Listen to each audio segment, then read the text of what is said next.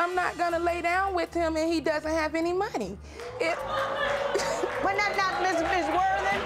I'm gonna let you rephrase that, because I'm sure you didn't mean what you just said. Yes, ma'am, I meant what I said. Yes, ma'am. She's the judge who gives rules on the law and life. She's intense with common sense. She's Judge Lynn Toller on Divorce Court, where real couples deal with real life. Roshawn and Rickey have been living together for 7 years and became engaged 3 years ago. But years of financial struggles and cheating accusations have landed them in divorce court seeking a dissolution of cohabitation. I don't trust him. I don't trust him as far as I can throw him. Well, I don't call it cheating, Your Honor. What do you call it? I call it moving on.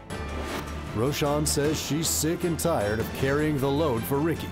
Today on Divorce Court.